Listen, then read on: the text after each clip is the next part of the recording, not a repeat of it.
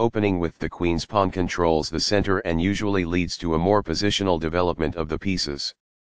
The Indian game begins by controlling the important e4 square with the knight, rather than a pawn.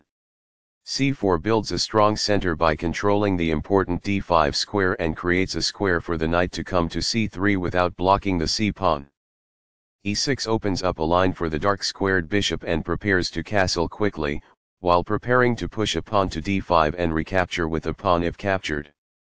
Nf3 develops toward the center, putting pressure on the e5 square and adding another defender to the d4 pawn. d5 takes space in the center, attacks the c4 pawn and helps control the e4 square. The bishop is ready to be developed to an active square. That was a free pawn. This develops the bishop and gives it scope on the long diagonal. c5 gains space in the center and challenges the d4 pawn. It is the last book move.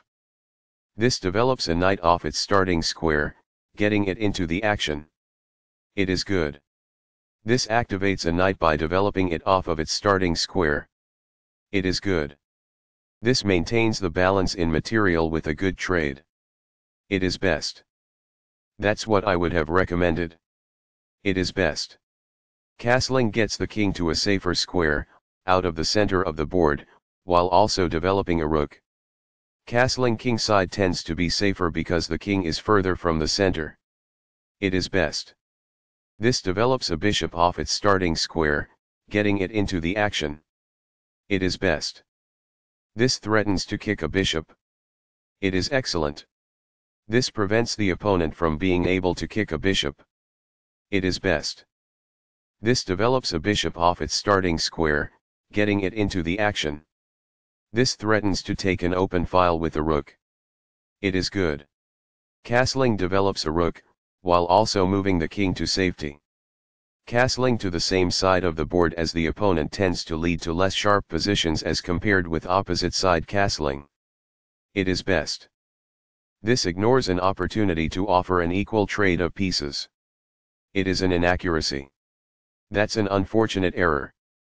It is a mistake. This overlooks an opportunity to connect rooks. It is an inaccuracy. This blocks the attack on a knight that could have been captured.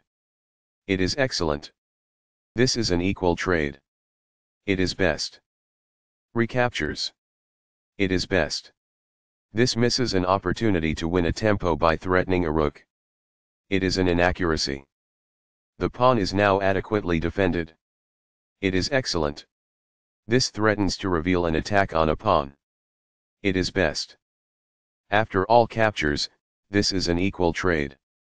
It is best. Takes back. This threatens to reveal an attack on a pawn. It is best. This maintains the balance in material with a good trade. It is excellent. Recaptures. It is best. This defends the attacked pawn. It is best. A solid choice. It is excellent. Balanced. Neither player ever had an advantage. That game was pretty competitive.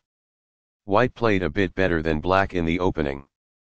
That was an incredible middle game by both players.